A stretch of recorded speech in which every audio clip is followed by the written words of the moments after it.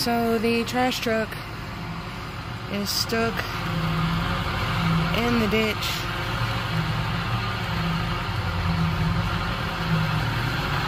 And they're pulling it out with a chain by the big tractor. And it's free. It was 4 a.m. I think it's 5 now. It's coming out. They're getting it.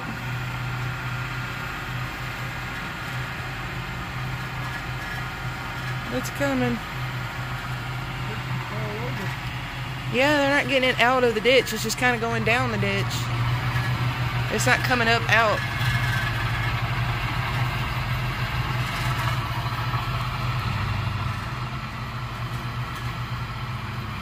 You see what I mean? It's not coming up out of the ditch. It's just kind of going.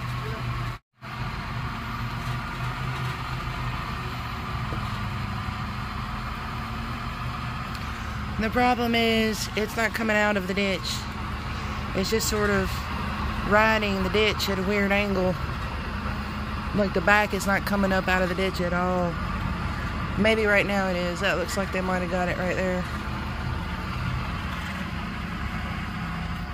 Nope. That's a nope. Well, this is what I woke up to. I thought I was dreaming about Donald Trump and his garbage truck. Turns out the garbage truck was stuck in the ditch outside the house.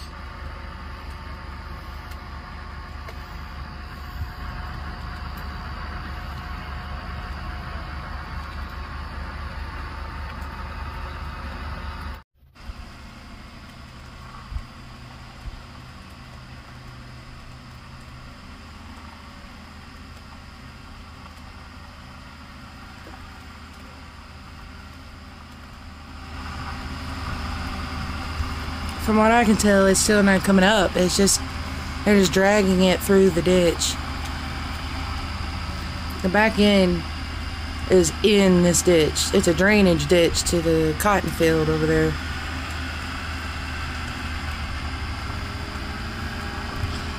For the guy that thought I was being a smart butt yesterday talking about what does he need to wear to the cotton field, and I said, you're gonna need some boots because it's full of cockleburs and snakes. That's cotton field. I wasn't trying to be funny. I live in cotton fields.